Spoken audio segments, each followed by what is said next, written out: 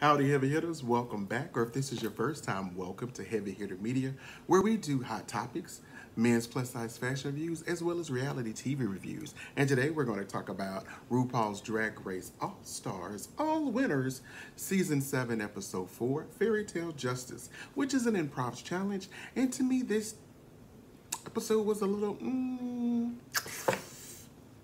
okay. It had some good moments, if that's what you're into. Yeah, the episode was good, so let's go ahead and get it started. So Jada and Trinity walk in arm in arm. Jada's so pretty. She's a handsome guy, and she's a pretty girl. Jada's in her confessional saying how she's a bad bitch, and not only can she kick AZZASS, she is also a bad bitch, which I would agree. She's talking and she's saying everything, and she's talking about, yeah, it feels really good because, you know, I've been here and I was wondering if I was going to start. It really feels good to be vindicated. So now the girls are looking around like, did she say vindicated?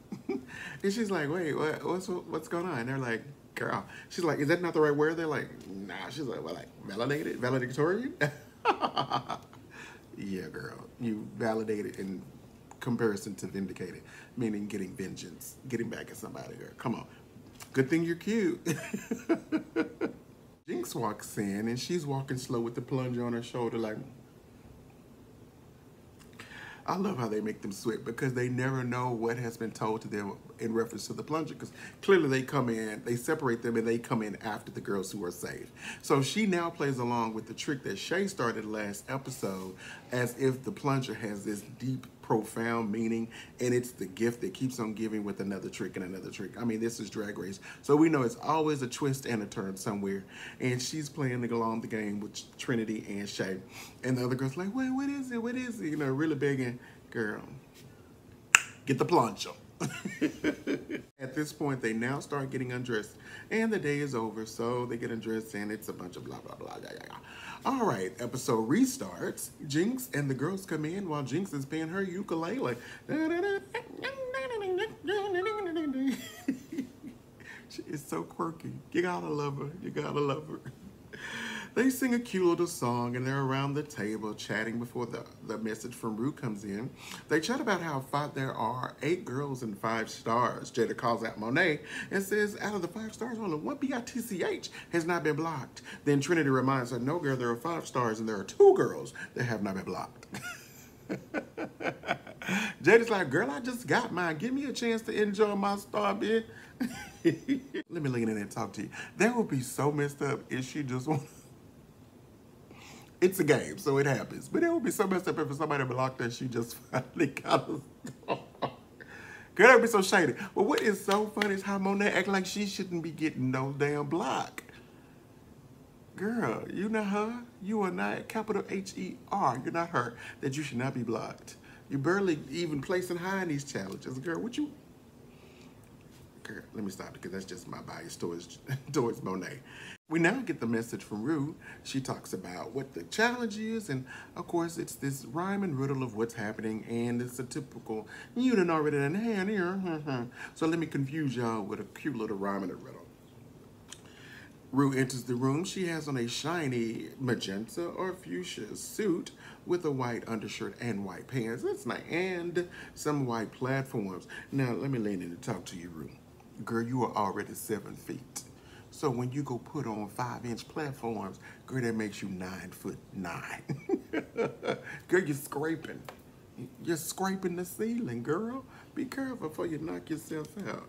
With this being an improv challenge, it is again called Fairytale Justice. There are 2 teams that are going to do their spins of fairytale miscarriages of justices. So I love it. It's going to be really interesting. Again, you see who shines because this is what they naturally do. Your 2 captains are going to be Jada and Trinity. Jada starts off, and Jada chooses Jinx, Monet, and Evie. Trinity chooses Shay, the Vivian, and is given Raja because Raja is not chosen. So Raja's like, well, girl. The girls start reading the scripts, and they're like, oh, okay, I can do this. I want to do this. I want to do this. Girl, I should do this. I could see me doing this. You know, I think I do well doing this. So they go ahead and assign themselves the roles, and that's how it is. Child, I'm not going to go through each role because it is what it is. Okay, at this moment, we now go into the actual fairy tale justice stories. The first group is Jinx, Jada, Evie, and Monet. Monet's nose is not correctly attached. Very Monet. Jada looked amazing. What's happening here? Am I attracted? Let me lean in and talk to you. Am I attracted to Jada? Because I like juicy boys. Anyway, Jada looks amazing. I can definitely say give someone that grace when they are attracted. And Jinx is amazing. Always surprised at this point of watching this. I'm like, child, Jinx is clearly going to win. Probably Jinx and Trinity. They were just so amazing. However, I did like the next group better. All right, it's the next day in the workroom. Trinity asks the teams, how do you feel? So Jada has an energy booster after that conversation about how do you feel, because they say what they said.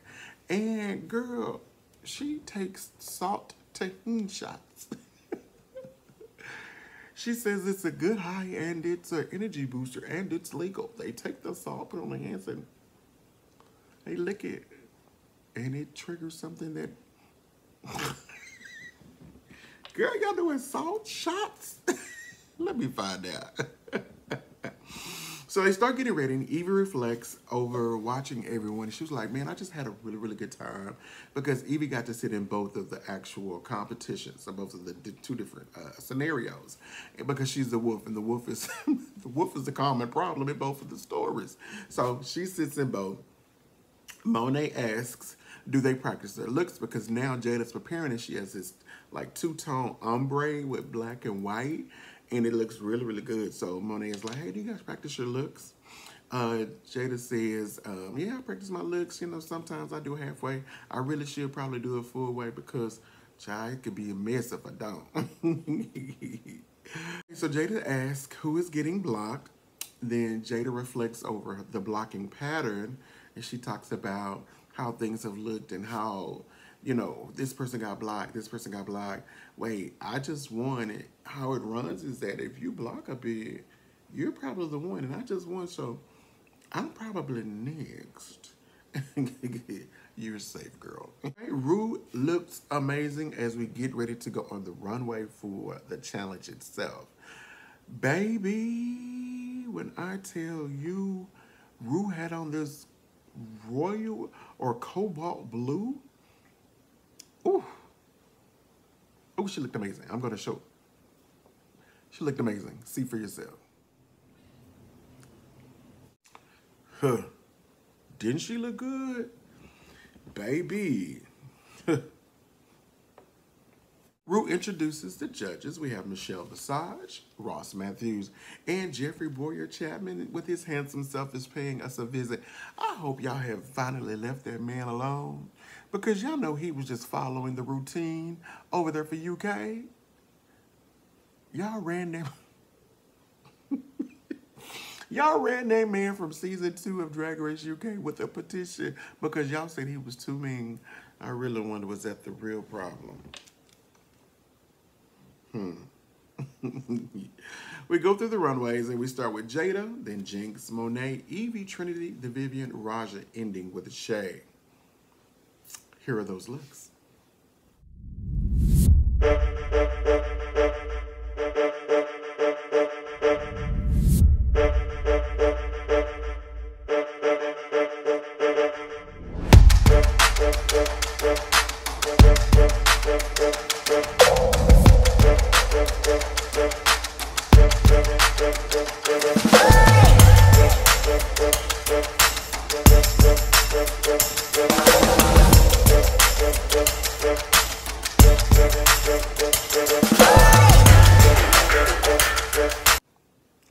To me, you know how you watch reality TV and you're like, this is a filler episode. Like, to me, this is what this feels like. It was a filler episode, but the runway was Spikes on the runway. Everyone gives their version or variation of Spikes, as you can see. Some were very literal, and some thought extremely out of the box. Especially Jinx, like thought out of the box with the porcupine. That was really dope. So we begin, the judges give the critiques. They choose the top two. The top two are going to be Jinx, who's blocked, so she won't get a legendary star, and the Vivian, who gets her very first star. It's good to see the Vivian get a star. I like that Vivian. She's so cute. All right. Now this part here, the lip sync.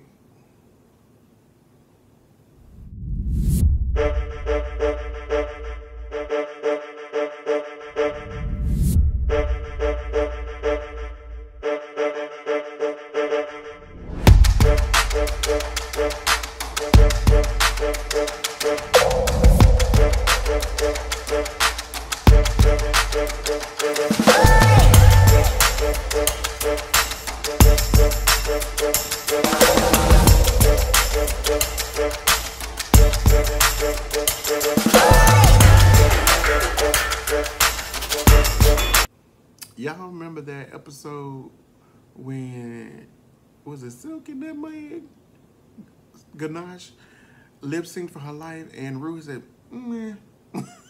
This was a, girl, are they serious? That's what it gave me like. Girl, they cannot be there. It was okay, they did the best they could. The Vivian was the best of the mess.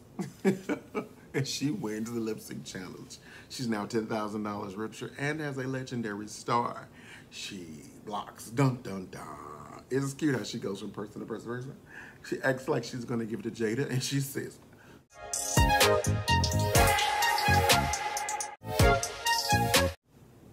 Monet, I got something for you. Monet is pissed. Going into Untucked, she's pissed. Okay, game on. Like, yeah, okay. Girl, Monet. It's a game, girl. All right, everybody, that's the end of RuPaul's Drag Race, Episode 4, Season 7, Fairytale Justice. Again, thank you for watching Heavy Hitter Media. See you the next time. Y'all be easy.